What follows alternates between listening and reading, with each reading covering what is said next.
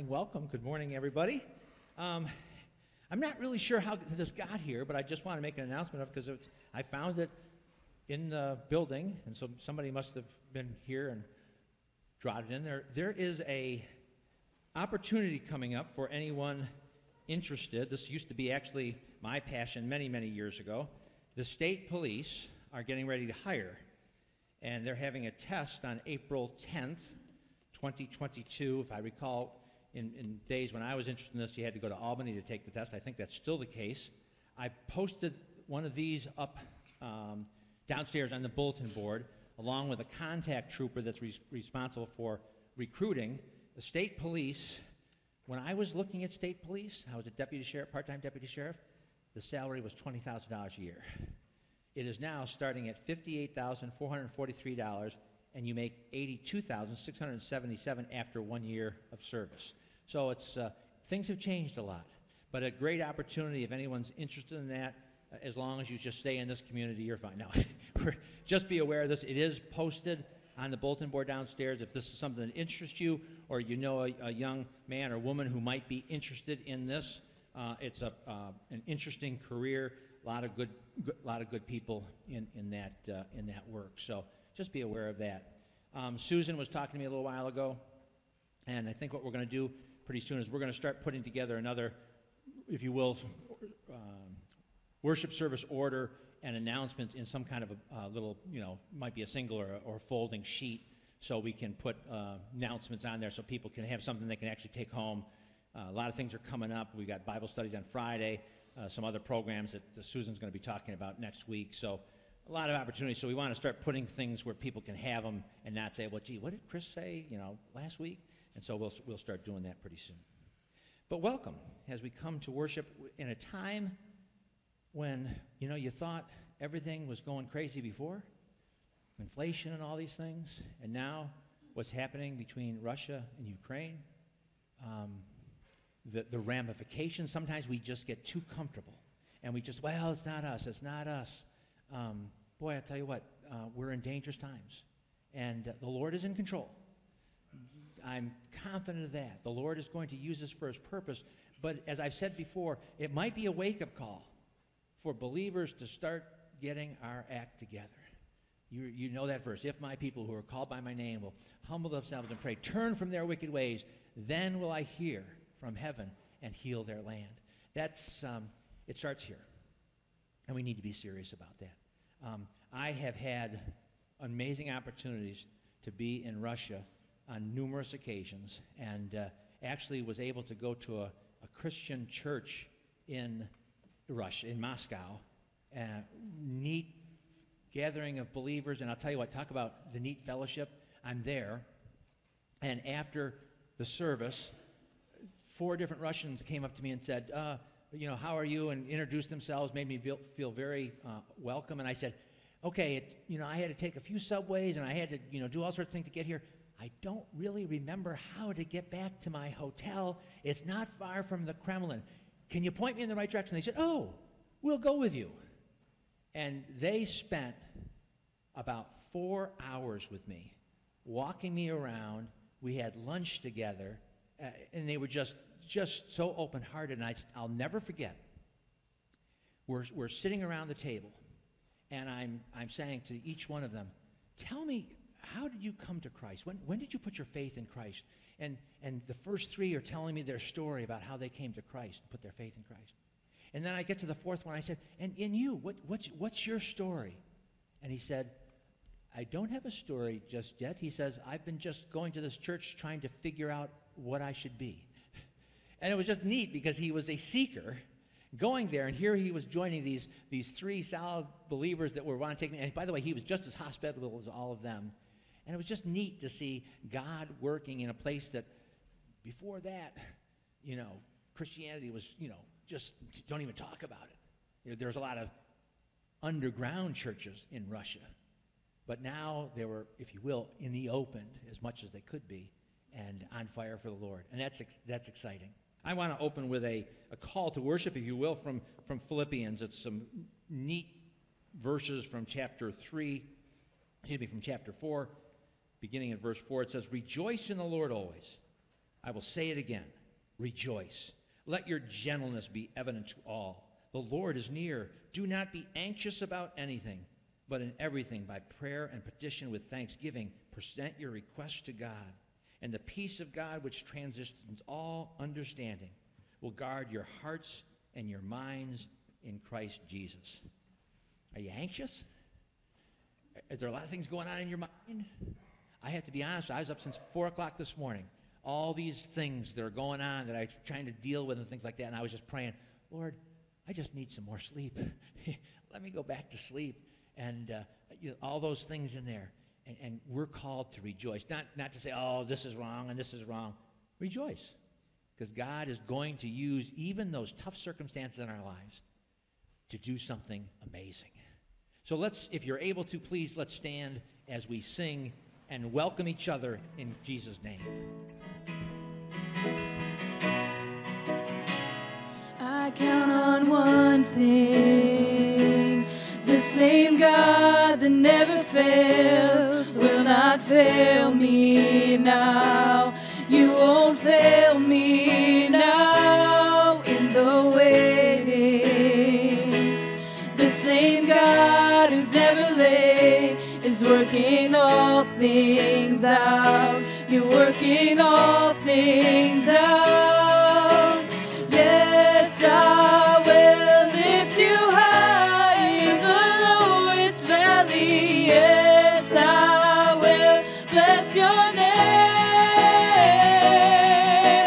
Yes, I will sing for joy when my heart is heavy all my days. Yes, I will.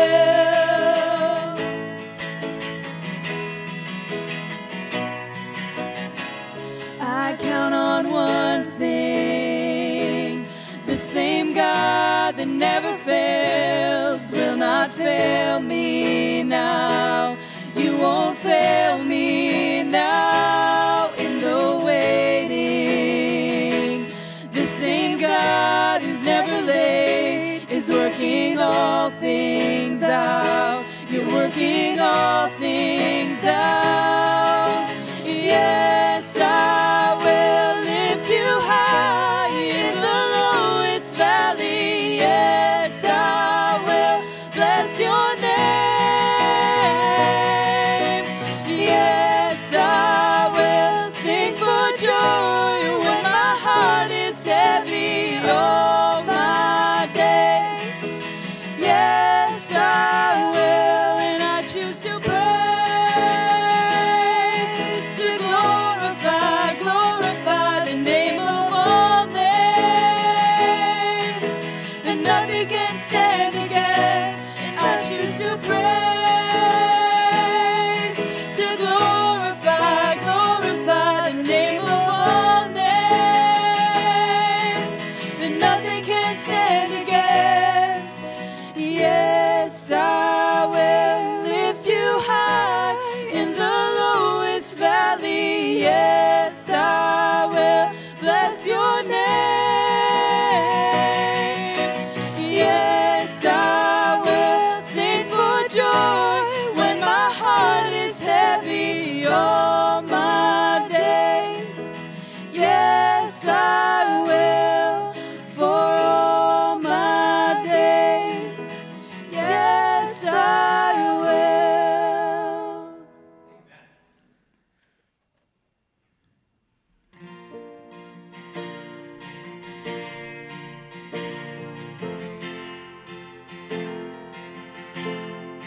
Here I surrender,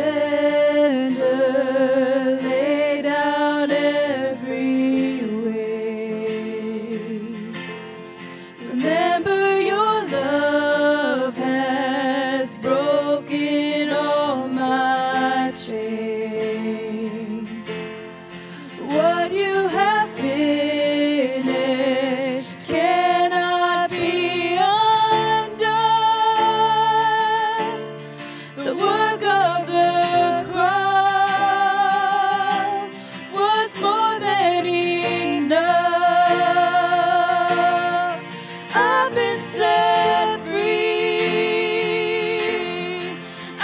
been set free. Sin has no hold, shame has no power over me. Found in your mercy, I've been washed clean. You call me home, saved and redeemed. I've been set free.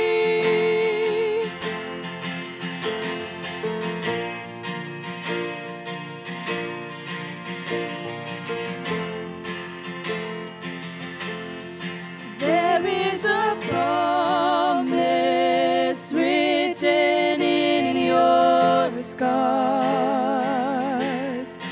I am forgiven, changed by who you are. What you have finished, I will not forget. I'm buried with Christ. I'm raised from the dead. I've been set free. I've been set free. Sin has no hold, shame has no power over me. Found in your mercy, I've been washed clean. You call me home, saved and redeemed. I've been set free. No longer bound in chains, no longer blind I see. This is amazing grace, Jesus alive in me.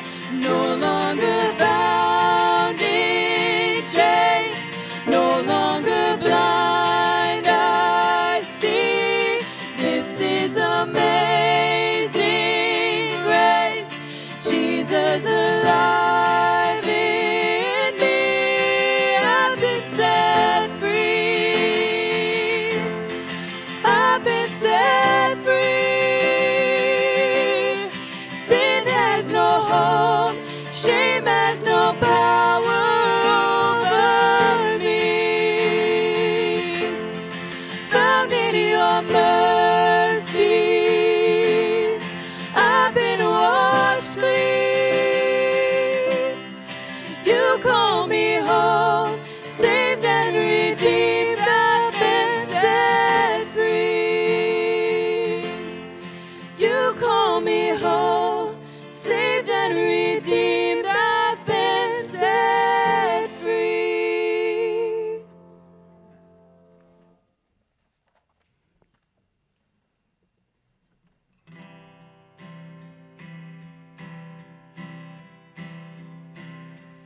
I raise a hallelujah in the presence of my enemies. I raise a hallelujah louder than the unbelief. I raise a hallelujah. My weapon is a melody. I raise a hallelujah. Heaven comes to fight for me.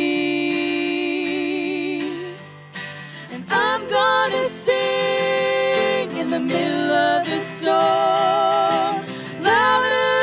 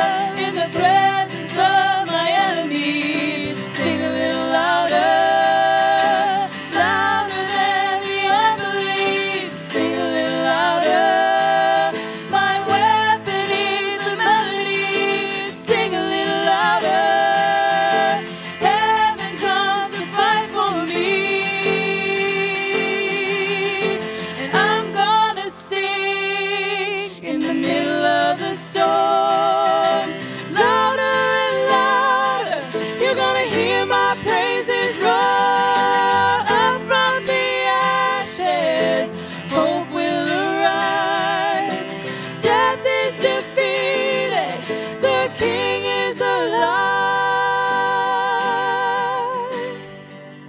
I raise a hallelujah.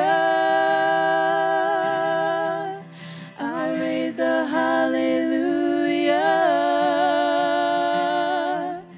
I raise a hallelujah. I raise a hallelujah.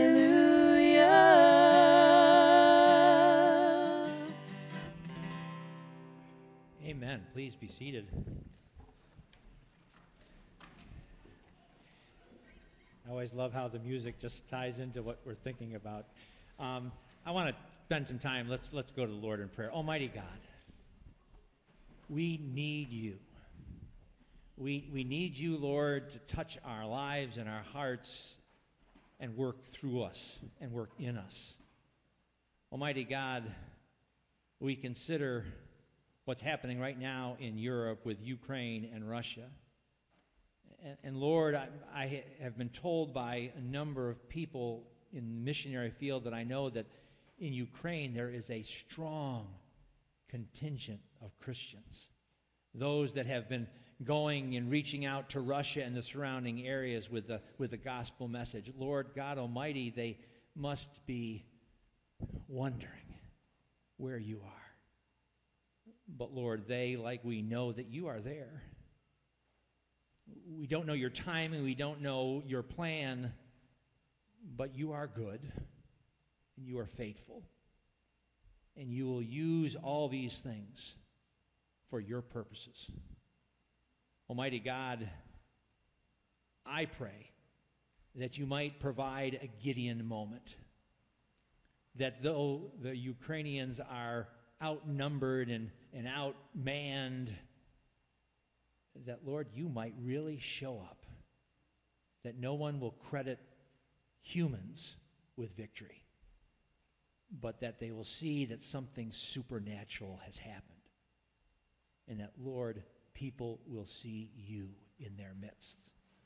Almighty God, I pray for wisdom for the leaders in Europe, the leaders in America, the leaders in Ukraine, and yes, even the leaders in Russia, that you might wake us all up to your glory and your promise.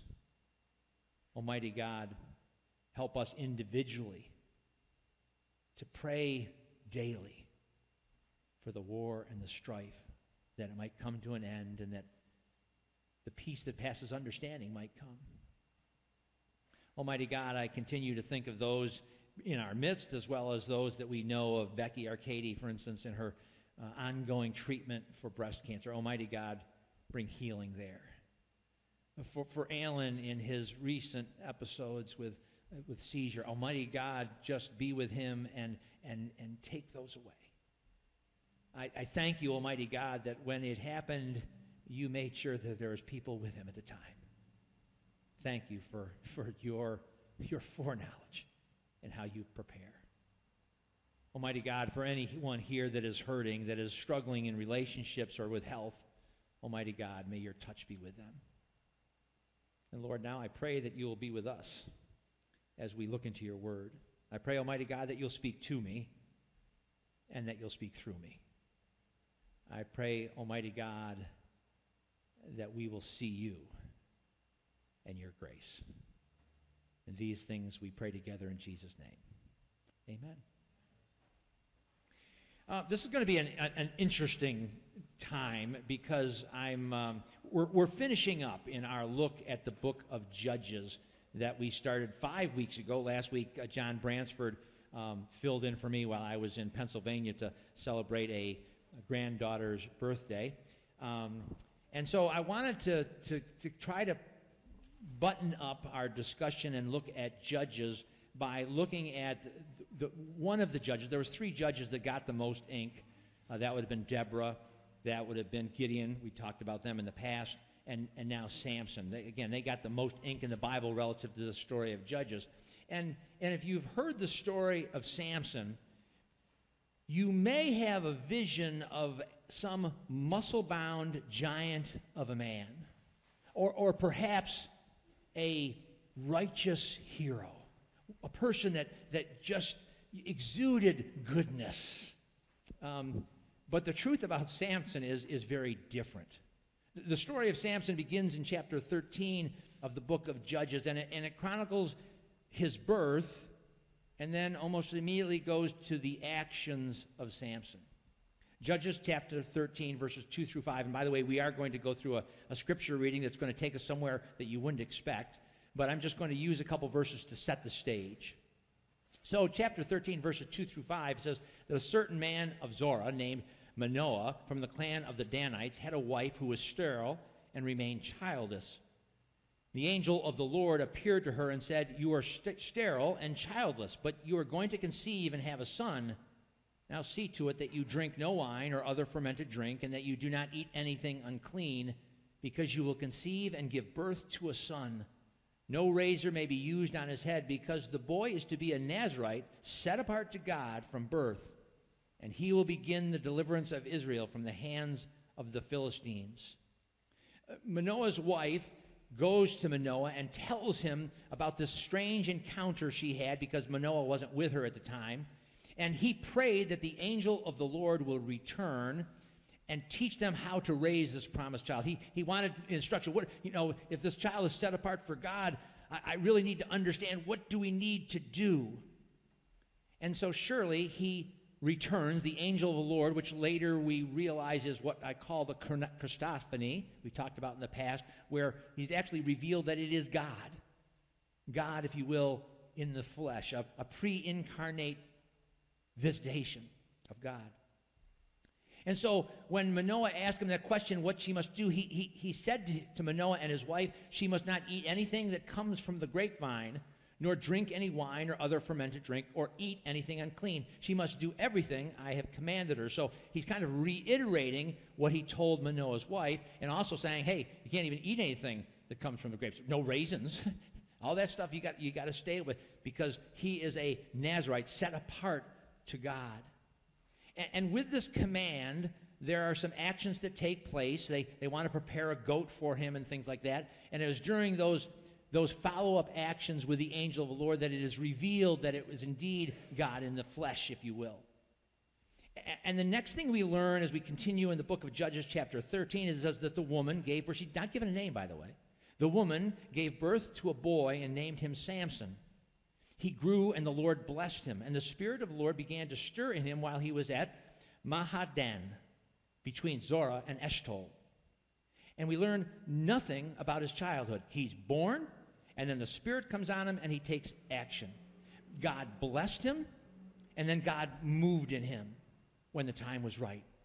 Exactly when God was ready to start using him for his purposes, that was the time that was right. God chose Samson.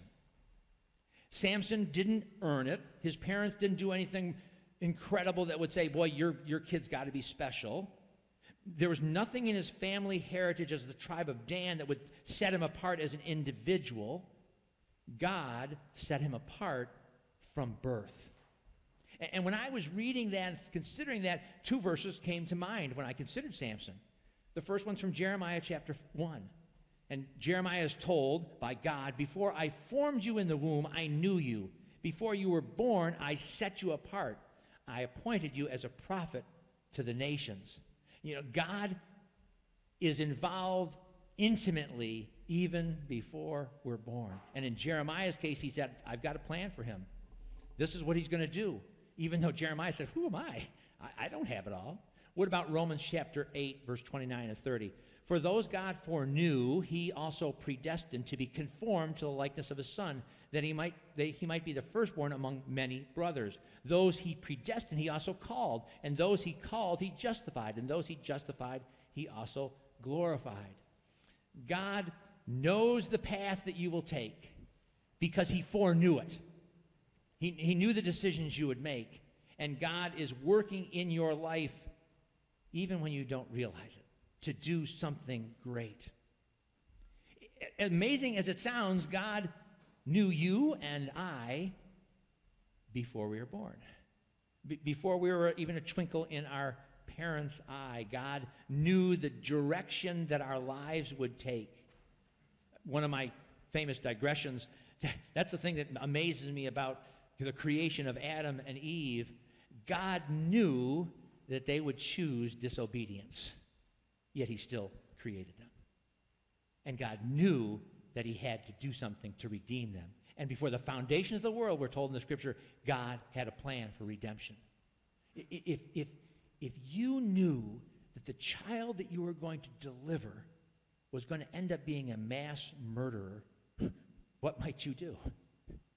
God loves his creation. He knows the direction they're going to take, yet he says, I still am going to allow this to happen. I'm going to use circumstance. I'm going to use situation. I'm going to bring more and more people to myself. He knows the choices that you and I will make. And quite frankly, he knows even those bad choices. Yet he will use those bad choices to speak into our lives. And God knows the choice that we will make for the most important decision we'll ever make. Do you recognize that Jesus Christ died for you? Do you believe that God is real and that God cares for you and that God loves you? Will you trust God's promise of redemption to those who believe? One of my favorite verses, John 1:12. Yet to those who received him, who believed in his name, he gave the power to become children of God. To believe and receive. The verse that everyone knows, John 3:16, actually verses 16 and 17. For God so loved the world that he gave his only begotten Son, that whosoever believes in him shall not what? Perish, but have everlasting life. And 17 continues, for God did not send his Son into the world to condemn the world, but to save the world through him. Lastly, Romans 10:9 through 11. Verses that were used to get me on the path towards seeking after God. That if you confess with your mouth, Jesus is Lord, and believe in your heart that God raised him from the dead, you will be saved. It doesn't say you may be saved, you might be saved. You will be saved. For it is with your heart you believe and are justified. It is with your mouth that you confess and are saved. As the scripture says, anyone who trusts in him will never be put to shame. Samson was set apart to God by God, and he would be the next judge that God would use to answer Israel's cry for deliverance, this time from the Philistines. As you recall, God turned them over different times to their enemies because of their disobedience and that they forsook God, and then they would cry out to God, and God would deliver them through a judge. But before we go too far, I need to lay an important foundation that will lead us into our scripture verses for today. That's not going to be in the book of Judges, but in the book of Numbers. Because in the book of Judges, we learn that Samson is set apart from birth to be a Nazirite. And what is this idea of a Nazirite? What does it mean to be set apart as a Nazirite? What are the requirements? What are the expectations? So I think the background is critical for us to understand Samson and his relationship with God. So if you will, we will have it on the screen, but if you want to look at separate scriptures in the Pew Bible or your own copy of scriptures, Numbers chapter 6, verses 1 through 21. Numbers chapter 6, verses 1 through 21. It reads, the Lord said to Moses, speak to the Israelites and say to them, if a man or a woman wants to make a special vow, a vow of separation to the Lord as a Nazirite, he or she must abstain from wine or other fermented drink, and must not drink vinegar made from wine or from any other fermented drink. He or she must not drink grape juice or eat grapes or raisins. As long as he or she is a Nazirite, he or she must not eat anything that comes from the grapevine, not even the seeds or skins. During the entire period of his vow of separation, no razor may be used on his head. He must be holy until the period of separation to the Lord is over. He must let his hair grow on his head, the hair on his head grow long. Throughout the period of his separation to the Lord, he must not go near a dead body. Even if his own father or mother or brother or sister dies, he must not make himself ceremonially unclean on account of them, because the symbol of his separation to God is on his head. Throughout the period of his separation, he is consecrated to the Lord. If someone dies suddenly in his presence, thus defiling the hair he has dedicated, he must shave his head on the day of his cleansing, the seventh day. Then on the eighth day, he must bring 2 doves and 2 young pigeons to the priest at the entrance of the tent of meeting. The priest is to offer one as a sin offering and the other as a burnt offering to make atonement for him because he sinned by being in the presence of a dead body. That same day he is to consecrate his head. He must dedicate himself to the Lord for a period of his separation and must bring a year-old lamb, male lamb, as a guilt offering. The previous days do not count because he became defiled during his separation. Now this is the law for the Nazirite. When the period of his separation is over, he is to be brought to the entrance of the tent of meeting. There he was to present his offering to the Lord, a year-old male lamb without defect for a burnt offering, a year-old ewe lamb without defect for a sin offering, a ram without defect for a fellowship offering, together with their grain offerings and drink offerings, and a basket of bread made without yeast, cakes made with fine flour mixed with oil, and wafers spread with oil. The priest is to present them before the Lord and make a sin offering and a burnt offering. He is to present the basket of unleavened bread and is to sacrifice the ram as a fellowship offering to the Lord, together with its grain offering and drink offering. Then at the entrance of the tent of meeting, the Nazirite must shave his hair off that he dedicated. He is to take the hair and put it on the fire that is under the sacrifice of the fellowship offering. After the Nazirite has shaved off his hair of dedication, the priest is to place in his hands a boiled shoulder of the ram, and a cake and a wafer from the basket, both made without yeast. The priest shall then wave them before the Lord as a wave offering. They are holy and belong to the priest, together with the breast that was waved and the thigh that was presented. After that, the Nazirite may drink wine. This is the law of the Nazirite, who vows his offering to the Lord in accordance with his separation. In addition to whatever else he can afford, he must fulfill the vow he has made according to the law of the Nazirite. I want to point out, and you might have caught it in the very beginning, that it said male or female. Male or female could be separated to God. Then the text continues in mainly using masculine terms, but right up front it says male or female could be separated to God as a Nazirite, and these were the rules to do that. And quite frankly, that was a lot to digest. It goes in a lot of different areas and can be confusing and things like that. And it's quite frankly, to do an expository on all of that we just read in Numbers would be too much for a Sunday, but my desire is to connect the rules of a Nazirite vow as we consider Samson and his final demise, which many of you are aware of. You may recall that when we started our look at the book of Judges some 4 weeks ago, I suggested that in many ways the actions of Israel during this 400-year period of Judges is really a mirror for America. This idea that Israel would honor God for a period of time only to be entrenched with the godless nations around them and start to sacrifice to their gods and honor their gods, they would forsake God. Honor God only to forsake God. And Judges illustrates or documents a series of 7 cycles in which the people would honor God, forget God, seek God, and God would answer. In his grace and mercy, God would raise up judges even when he had used the enemies around them in order to judge Israel for what they were doing, forsaking God. And it was when they were forsaking God and then struggling against their enemies that they realized they needed God. And it was only when times were tough and they realized they couldn't do it on their own, that they needed God, that they would cry out to him to receive God's grace and mercy. So their sin of forsaking God would lead them into this period of servitude to others around them. That was which would lead to their cries of deliverance. They would make supplication before God, at which time God would raise up a judge which would silence the enemy and bring them peace for a time. And if you recall 2 weeks ago, the times that they were under their enemy's rule was more than compensated for the time that they were given peace. It was always more times of peace than it was times of oppression. God's grace is amazing, even when he knows people are going to fall right back. And quite frankly, that cycle that Israel went through seems to be human nature. We often don't see our need for God until times are tough.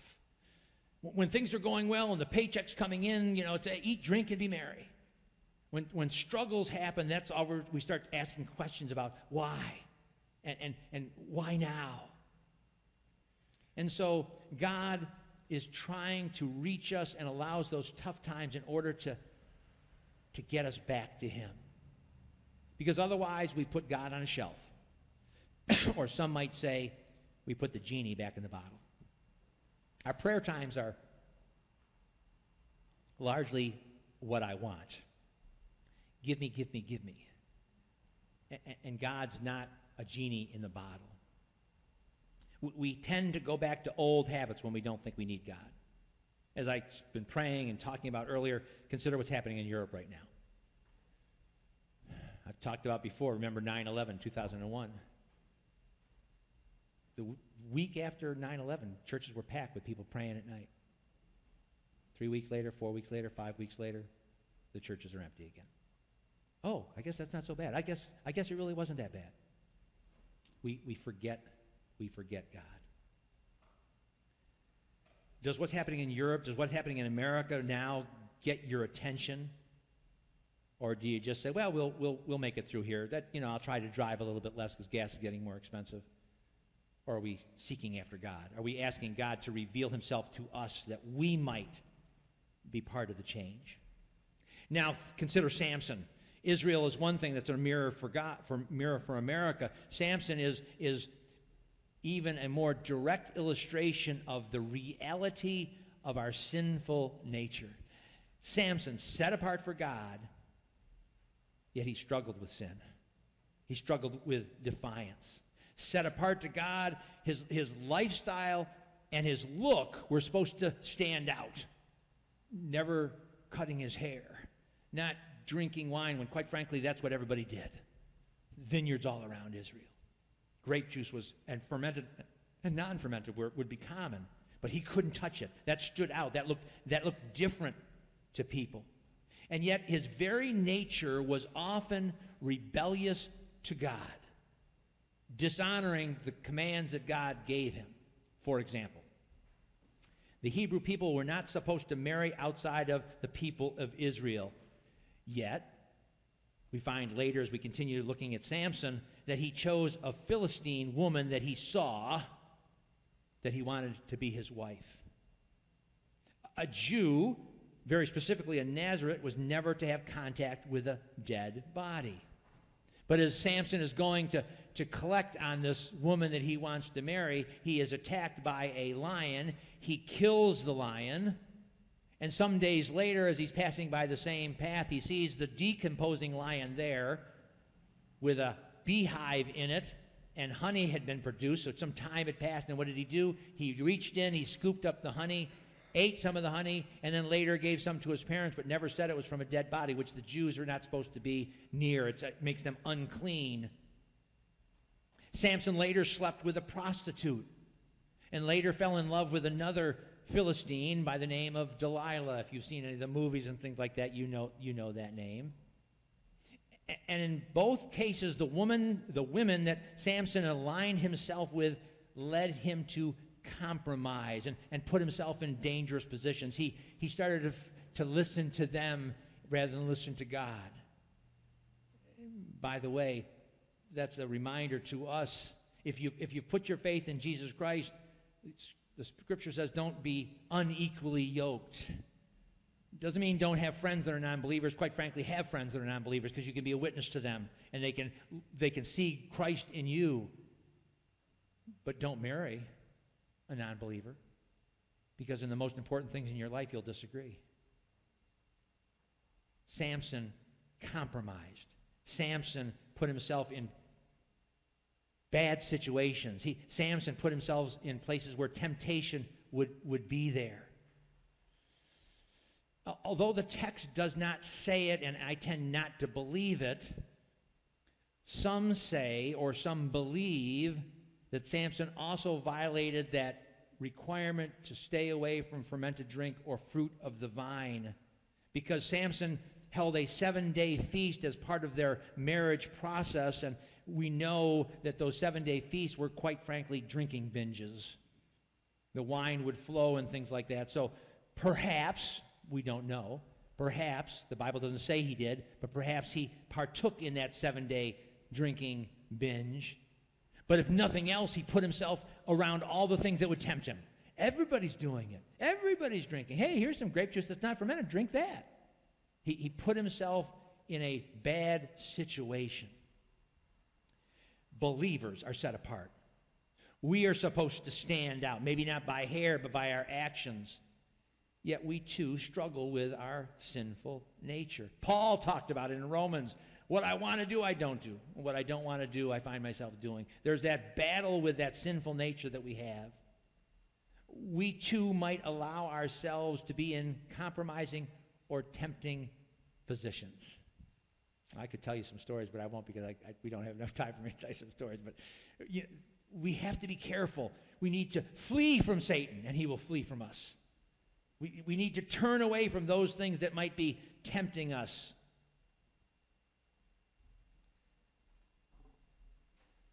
We need to realize that we're set apart to God for a purpose. Now, it seems to me that Samson's troubles began when he first stepped out of obedience to his call. It was in his first attempt to marry a Philistine who he fell in love with at first sight. He saw her. She looked good. And he said, get her. She's my wife. Judges chapter 14 tells us that story. It says, Samson went down to Timnah and saw there a young Philistine woman. And when he returned, he said to his father and mother, I have seen a Philistine woman in Timnah. Now get her for me as my wife.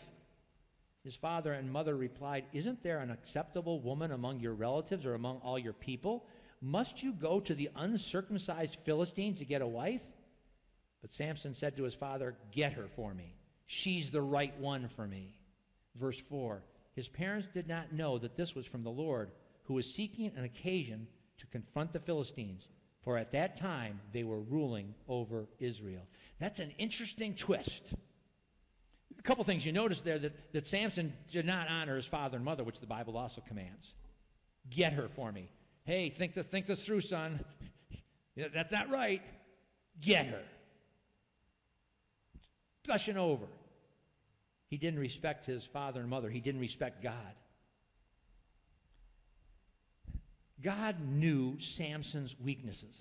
God did not tempt Samson. God did not say, I'm going to have Samson do this. He did not orchestrate this idea of him falling in love at first sight, so to speak.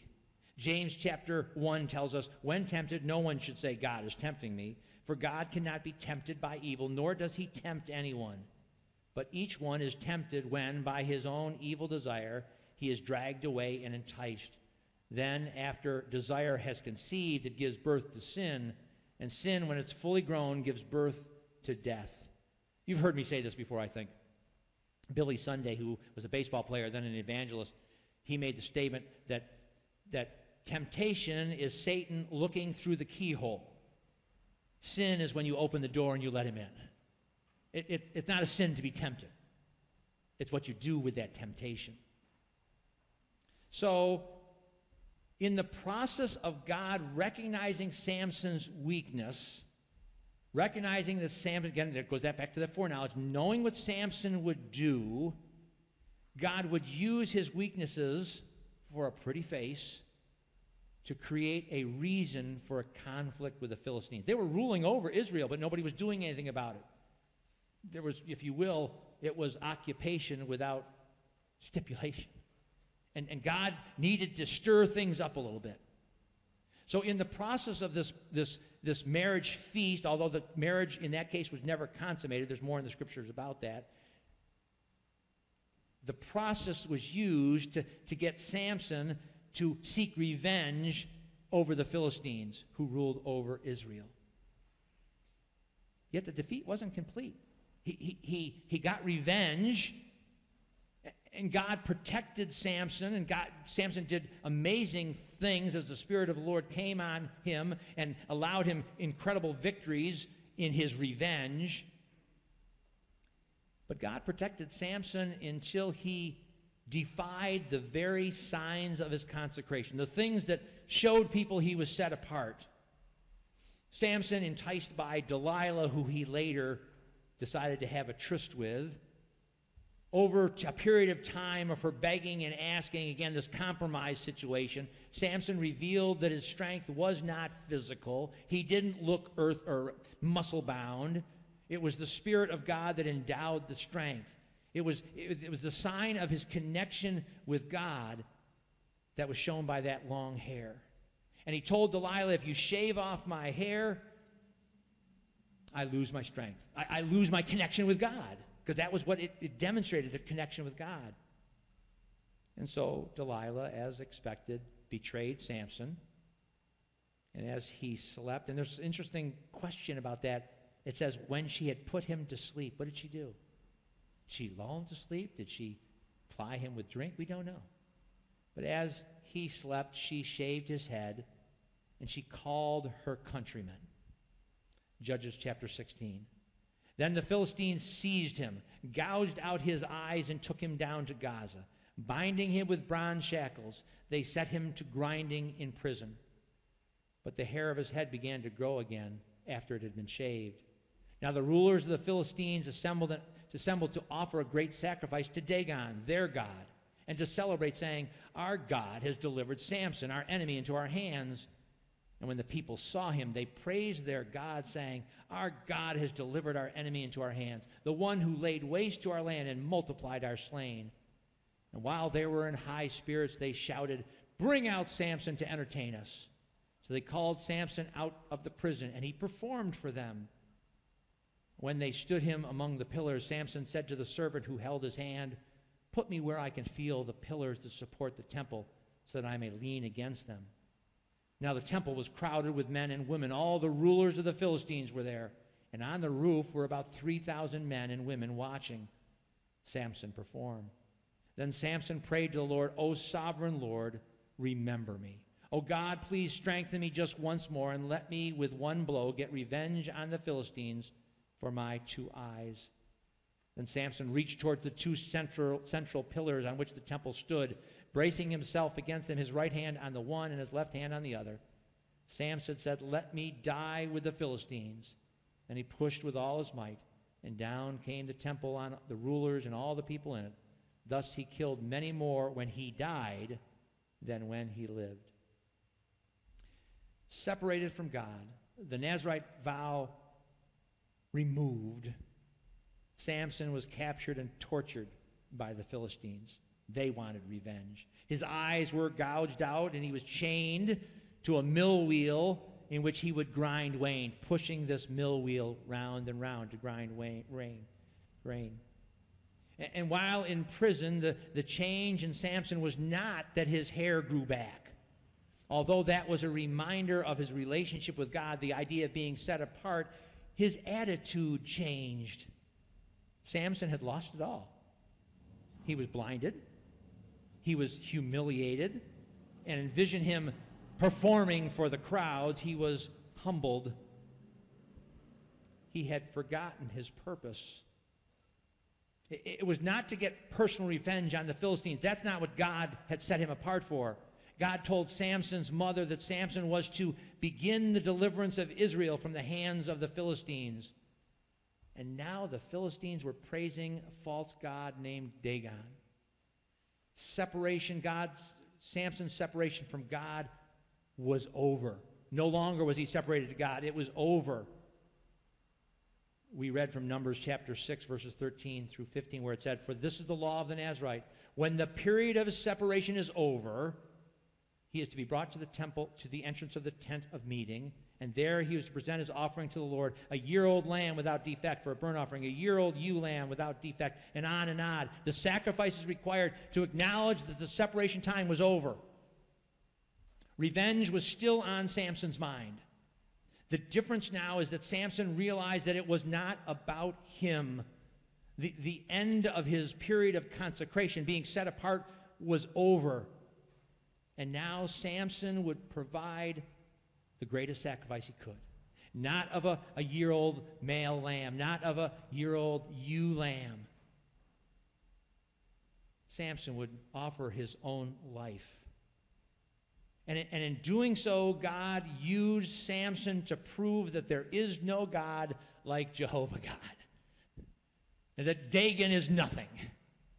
You can have a temple, you can have thousands of people there, but God can defeat him with a simple moving of pillars.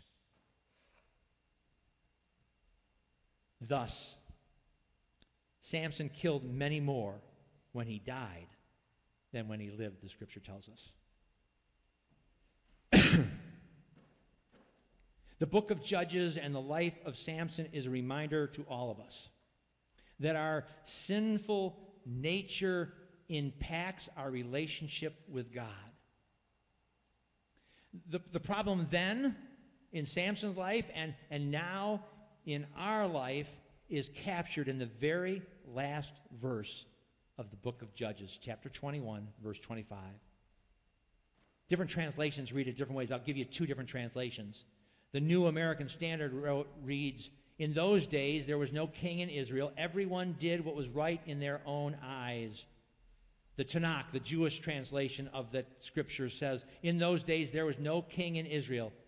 Everyone did as he pleased." And so the question we have to ask ourselves is, who is our king? Who rules over us? When we talked about Gideon some time ago, we would recognize that Gideon actually had the answer to that question. Because there was a time when Gideon did such great things that the Israelites said to Gideon, "Rule over us, you and your son and your grandson, because you have saved us from the hand of the Midian." But Gideon told them, "I will not rule over you, nor my son rule over you. The Lord will rule over you. The Lord will rule over you." Does the Lord rule over you? Does the Lord rule over me? Do we let those temptations invade and take away our separation? Do we diminish that connection with God because we choose to be disobedient? The scriptures say, "If I regard iniquity in my heart, you will not hear." But what he will hear is, "Forgive me, Lord, I have sinned. Restore unto me a clean heart. Renew your spirit in me. Allow me to share more about what you have done in my life." Who rules over you and I? Samson gave his life in service to God. Jesus gave his life to bring us to God. The fate of Jesus, like the fate of Samson, was scary. Yet we are told the one who was equal to God, God in the flesh, according to Philippians chapter 2, did not consider equality a thing to be grasped, but made himself nothing, taking on the very nature of a servant, being made in human likeness, and being found in appearance as a man. He humbled himself and became obedient to death, even death on the cross. Therefore God exalted him to the highest place and gave him a name that is above every name, that at the name of Jesus every knee should bow, in heaven and on earth and under earth, and every tongue confess that Jesus Christ is Lord, to the glory of God the Father. Do you see Samson in yourself? Who rules over you? Jesus came to offer his life for the atonement of our sins. That when God sees us, he sees not our sin, but he sees the blood of Christ, if we have put our faith in Jesus Christ. Once a month we come together, at least once a month we come together, and we remember that Last Supper that Jesus had with his disciples, the Passover meal, and how they all came together to celebrate. But Jesus used it for a bigger purpose, that he might help them understand why he came in the first place. He had been trying to teach them it all along, and now he wanted to put a bow on it. And he taught them a lot of different things about life and about service and about God. So we're going to come together as we have been doing. Come as you're ready. Take of the cup, take of the bread, take it back to your seat until we all partake together. Who is it open to? It's open to all who have put their faith in Jesus Christ. It's not about being a member here. It's about being a member in Christ's family. Yet to those who believed him, those who received him, who believed in his name, he gave the what? The power to become children of God. So as the ladies sing, you come, take of the bread, take of the cup, bring it back, and take time to think about your own life. What changes need to be made? Rejoice where you can rejoice. Confess what you need to confess. And prepare yourself as we take of the Last Supper communion meal together. You come down.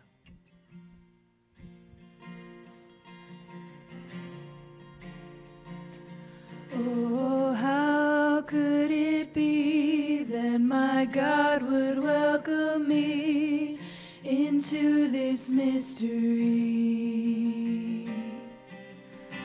Say, take this bread, take this wine, now the simple made divine, for any to receive. By your mercy we come to your table. By your grace you are making us faithful. Lord, we remember you. And remembrance leads us to worship. And as we worship you, our worship leads to communion. We respond to your invitation. We remember you. And dying you destroyed our death. Rising you restored our life. Lord Jesus, come in glory. Lord Jesus, come in glory.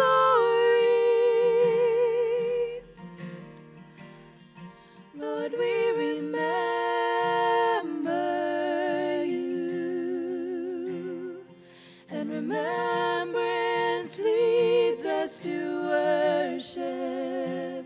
And as we worship you, our worship leads to communion.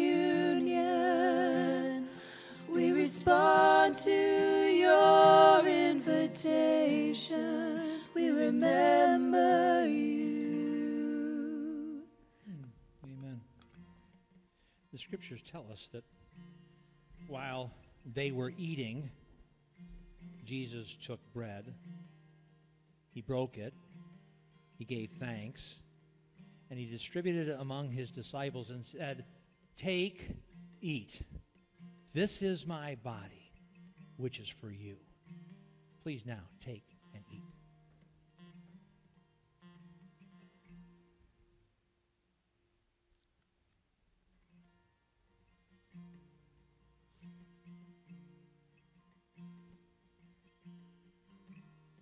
We also learn that when the supper had ended, Jesus took of one of the cups, most likely the cup of redemption of the 4 cups that they would share. Jesus took the wine, gave thanks, and he said, "This is the cup of the new covenant in my body, in my blood. Do this whenever you do it in remembrance of me." His shed blood for the forgiveness of sins. Let's partake together.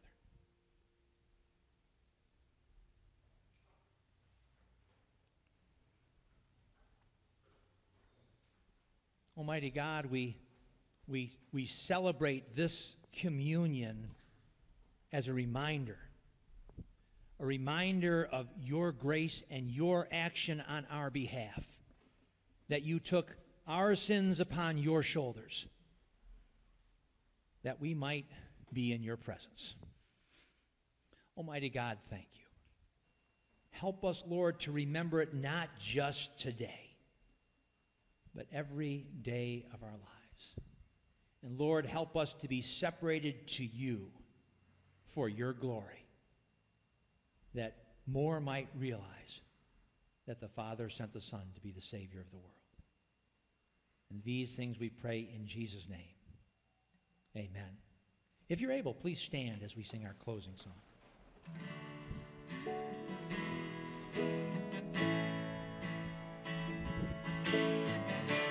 My faithful Father, enduring friend, your tender mercies like a river with no end, it overwhelms me, covers my sin each time I come into your presence. I stand in wonder once again. Your grace still amazes me. Your love is still a mystery each day. I fall on my knees. Your grace still amazes me, 'cause your grace still amazes me. Oh, patient Savior, you make me whole. You are the author and the healer of my soul. What can I give you? What can I say? I know there's no way to repay you, only to offer you my praise. Your grace still amazes me. Your love is still a mystery each day. I fall on my knees. Your grace still amazes me, 'cause your grace still amazes me. Are you amazed by God's grace in your life? Have you watched what he does and you just say, why? Why would you love me when so often I fall short? But that's God's grace. That's God's love. We can't replicate it, but we should try. The song said that all I can offer you is praise, but praise doesn't mean just coming to church on Sunday and singing. How you live your life can praise God. And your actions praise God. You're revealing Christ to those around you praises God. You're spending time in his word that you might know him better, that you might answer to him, praises God. Let's leave this place with praise on our hearts, that we might show the world the gospel. Almighty God, I thank you for each and every person here. I pray, Almighty God, that you'll bless each and every one, and that, Lord, you will go with us as we go out into the world, that we might be in it but not of it, and that your grace might shine through us, that the people might want to know. Help us, Almighty God, to be ready in season and out of season, to give an answer for the hope that is within us, but that we might do it with gentleness and respect, so you receive the glory. And these things we pray together in Jesus' name. Amen. Have a great day. Make sure you say hi to somebody you've never said hi to before. There's still some drinks back there. There's still some snacks. Please enjoy.